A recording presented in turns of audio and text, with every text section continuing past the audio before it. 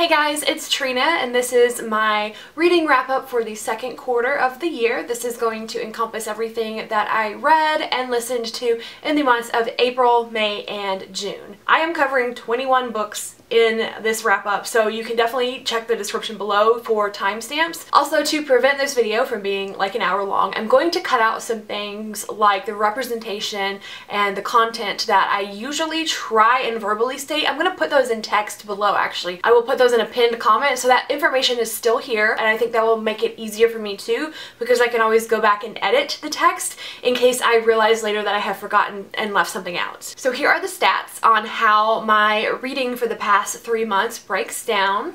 In April, I read 4 books. In May, I read 8 books. In June, I read 8 books, and I DNF'd 1 book. I read 3 print books, and everything else I read were audiobooks. I love audiobooks, what can I say? I'm just gonna go in the order that I read them, and at the very end of this video I will point out like my top 3 books of the past 3 months. I'm gonna start out though by talking about the book that I did not finish this quarter. That is Emergency Contact by Mary H.K. Choi. This was pitched as a romance via text message with a lot of the texting format in the book. The main reason I wanted to read this is because that texting format is something that kind of intrigued me, but it was too little too late, or too late at least. It had just barely started at the point where I quit the book. That's not exactly what I was expecting from the impression I had from the synopsis, and it just wasn't working for me. So I was like, you know what, I gotta move on to other things that I am more excited about. So that's not to say that I'll never finish this in the future or that I absolutely hated it. I just wasn't into it right now. Next is Children of Blood and Bone by Tomi Adeyemi. This is an African-based fantasy world. The world has banished magic. The ruling family hates magic users. We're following a character who gets powers, and then a princess from that royal family that hates magic, who is a rebel, who is trying to help restore magic to the kingdom, and then her brother who hates magic, who is chasing them. So I don't know, it was just this epic quest. There are pirates at one point, there's a lot of magic, there is like a hate to love romance going on, lots and lots of action scenes that were very well written. I did listen to the audiobook, so they came across really impactful and exciting through the audio, so I feel like that's an indication that they were well written. But this is full of so many elements of just like so many other popular YA fantasy series, and I just feel like if you love fantasy, this is going to probably really appeal to you. I loved this so much, and the weird thing about this was I did not plan on picking it up initially, but then everybody was reading it, and I just, like, my curiosity got the best of me, and I finally picked it up, and this is like one of my favorite books of the year so far. I really, really loved it. I'm so glad I gave it a shot. Next, I read People Like Us by Dana Mella, which is a YA contemporary mystery. This is set in a girls' private boarding school where a girl has turned up dead, and nobody knows if it was a murder, suicide, accident, and the main character that we are following gets an email from the dead girl, and it's basically like this online scavenger hunt, like, if you don't do this thing, I'm going to release some secret about you that could implicate you. I did feel like some things in this book were fairly obvious. I liked it. It was good. It was intriguing, but it lacked oomph. So it's like not a favorite, but I still really enjoyed it. I think I gave it like 4 stars, so of course I did enjoy it. Next is The Bells by Danielle Clayton. This is a YA high fantasy world that centers around beauty. Like, beauty is something that everyone wants to have. Everybody is born like just this completely pale blank canvas, and they all look alike. And there are certain girls that are born every generation that are called bells, and they have the power to manipulate beauty. So they can go to this like blank canvas person and make them look however that person wants to, and they're paid for it. So the people who have more money can do more elaborate looks. We're following one of the bells, and she wants to go to court to become the royal belle. I do remember feeling underwhelmed. I remember reading this book and just being aggravated just about the entire time, because like I felt nothing was happening and that it wasn't doing what it could do with this premise. And then now that it's been a couple months later, I do feel like, looking back, I can see this was beautifully written. I did like the character. Like, I like it more than I thought I did initially, but I can't really tell you what it's about or put my finger on specific things about the book or like my opinions on it. Next is Zenith by Sasha Osberg and Lindsay Cummings. Sasha is a booktuber, so a lot of you guys have probably heard about this book. The reason I picked this one up is because I thought it was so cool that a booktuber, somebody who loves reading, who naturally would have an interest in writing because they love stories, was publishing a book. I don't know Sasha. I don't think we've ever interacted. I follow her on Twitter, on her channel. I followed her for quite a while. I don't think she has any idea who I am. So like neither she or I have anything to lose in my review of the book. I thought it was okay. There are some critiques that I definitely agree with, like, oh my goodness, the main character, Andy, is referred to as the Bloody Baroness like every other line, it seems like. Yes, it is repetitive. If that's something that may bug you, you may not love this. I did find myself bored for a little while because I didn't think the plot was going anywhere, but the end of the book had a shock that really got me, and I was like, I see now where all of these other things were leading up to. And so I think that it was well crafted. Sure, it could be better, but I mean, just about every other book could be better. So I felt like this one was a 3-star book. It's fine, and I will read the sequel. Next, I binge read an entire trilogy. It is the Cage trilogy by Megan Shepherd. Book 1 is The Cage, Book 2 is The Hunt, and Book 3 is The Gauntlet. These are YA science fiction books about a main character. Actually, there's several different characters whose point of views that you get, but the main character, she wakes up one day on an alien planet. She's basically in captivity, and it's kind of like a human zoo. And as the series goes on, you know, the characters are trying to break out of here and figure out, like, what happened to Earth? Why are they here? Can they get back home? And they make different alliances along the way. There is a romance throughout these 3, and it is something that I feel like usually it would be right up my alley, but I didn't like it in these for whatever reason. I do feel like all 3 of these books, like the plots of them, could have been condensed into one book,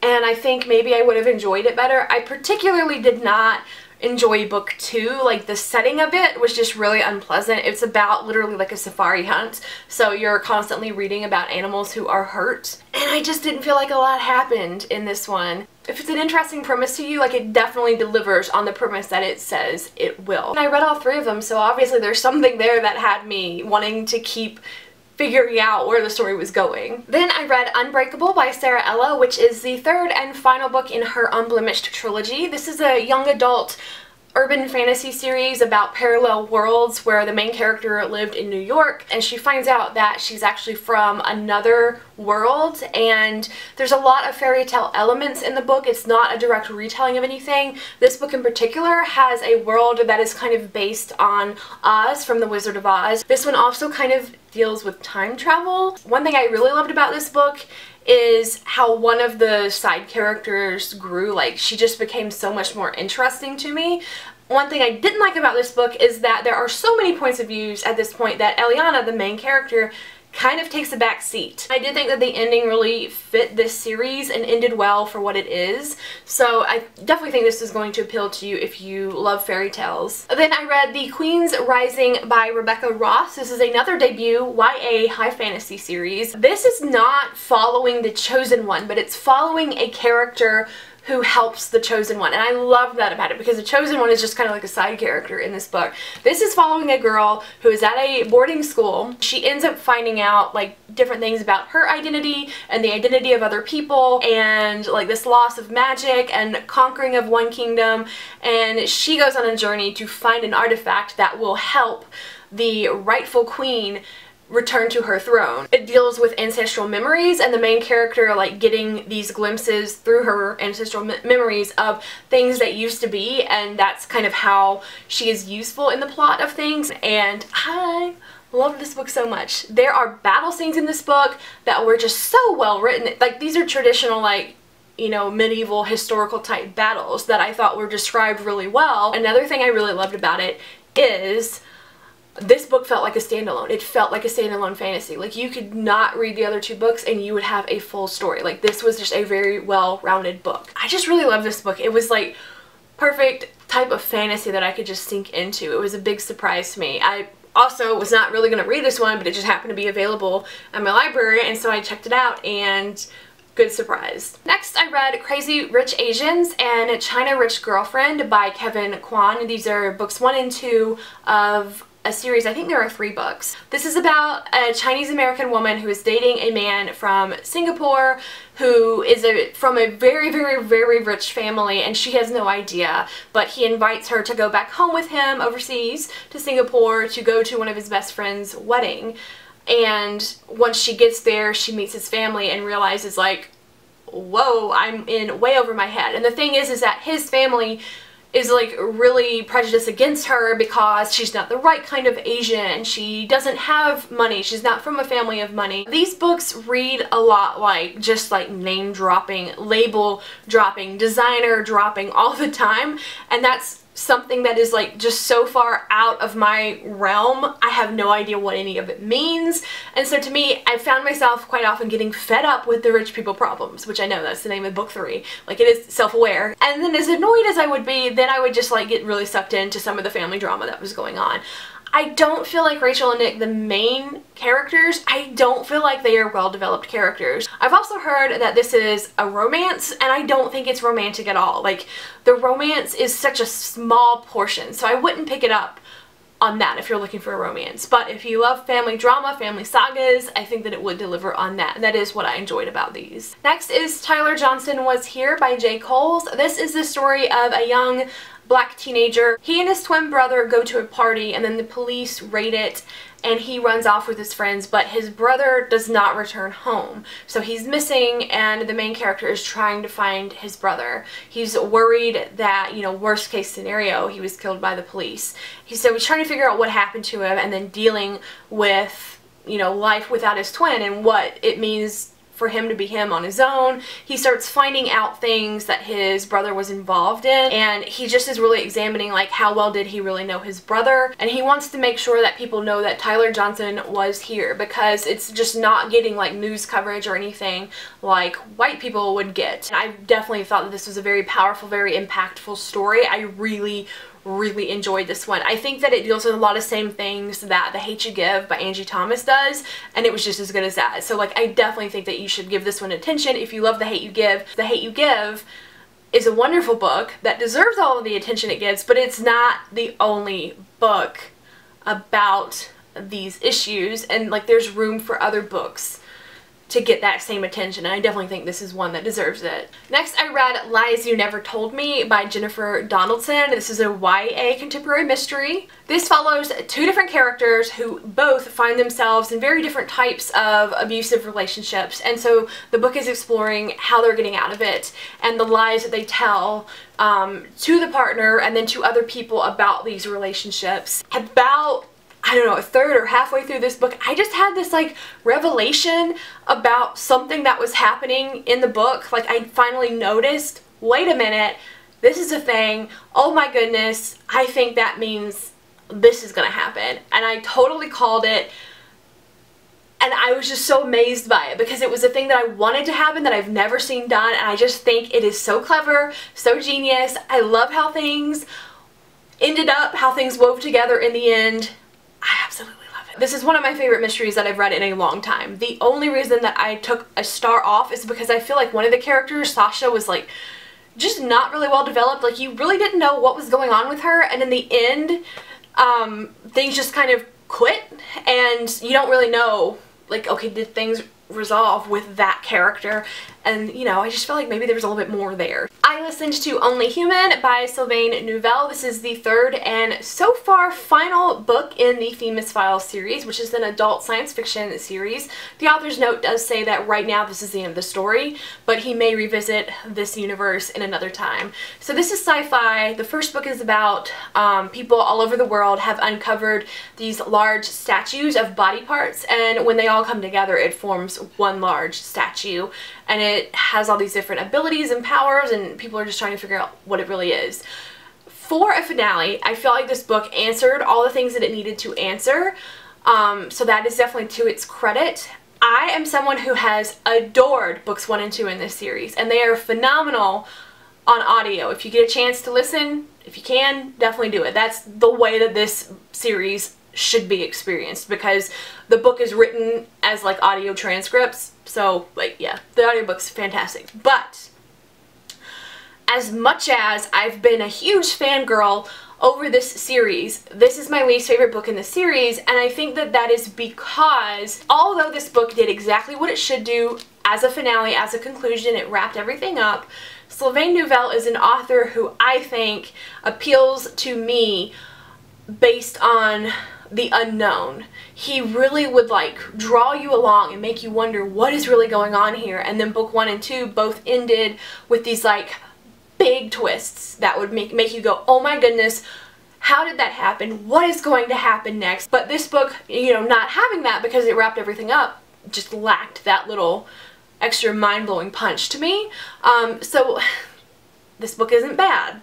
It's just, I feel like what I love about this series were those plot twists at the ends of the first 2 books, which obviously there's no room for that in a 3rd book, but I felt it. I felt the lack of it.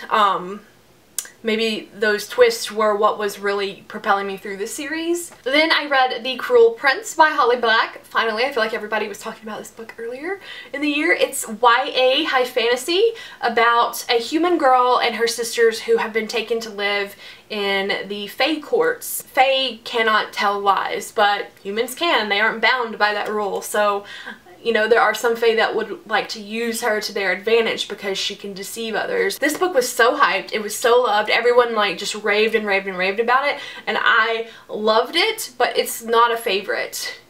I don't know why either. Like, I really liked it, and at the end I was going like, whoa, this is awesome, and I definitely want to read the rest of this series. I really enjoyed the characters, and there's also like a hate to love situation going on here, which I think that is definitely part of the appeal to a lot of readers, because I know that's a very popular romantic trope. Next is Not If I Save You First by Allie Carter. This is YA contemporary survival. When they were kids, the main character was best friends with the President of the United States' son. Now that it's years later, the President's son is starting to get into like trouble on social media and stuff, and so kind of as punishment, the President and First Lady send him off to live with the main character and her father, like in the isolated wilderness. While he is there, the 2 of them actually get kidnapped by a Russian terrorist because they're going after the President's family, and the main character knows how to survive in this icy wilderness because she's grown up there,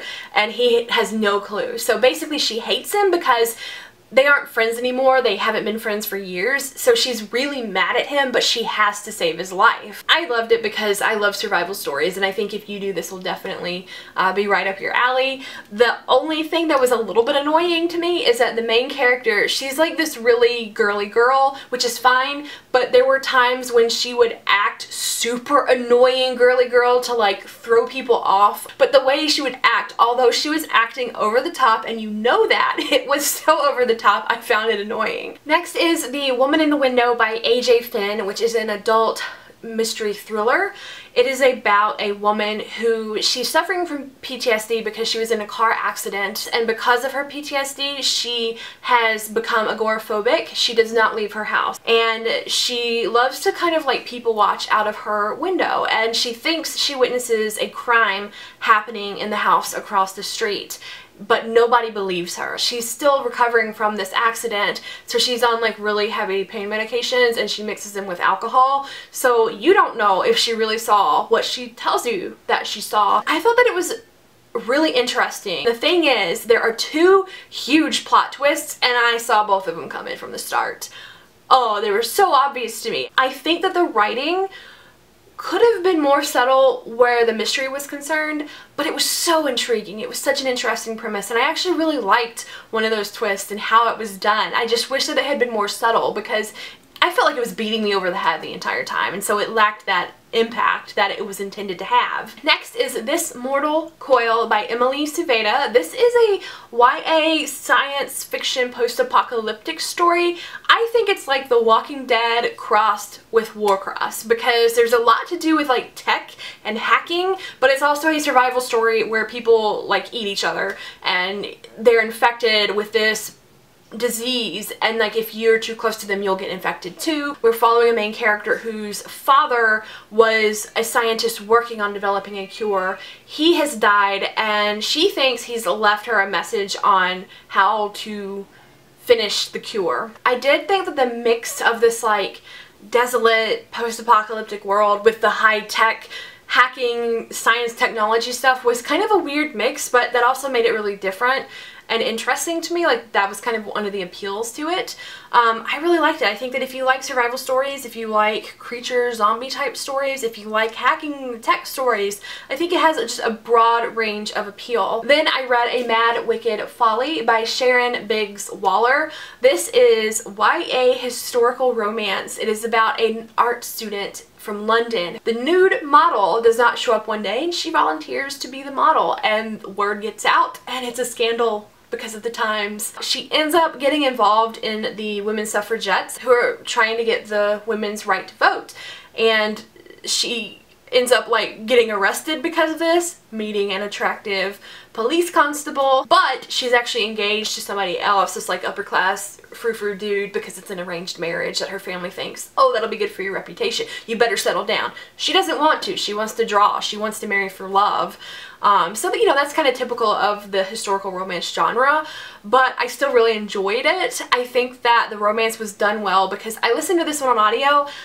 I don't normally get a lot of like the romantic feels or swooniness coming through audio narration for me, but this book, it came through, and I was like, I thought it really dealt well with activism, and it did deal very well with feminism and women supporting women. However, it is not intersectional. It's pretty much white feminism. Then I read Dark Matter by Blake Crouch, which is an adult sci-fi thriller.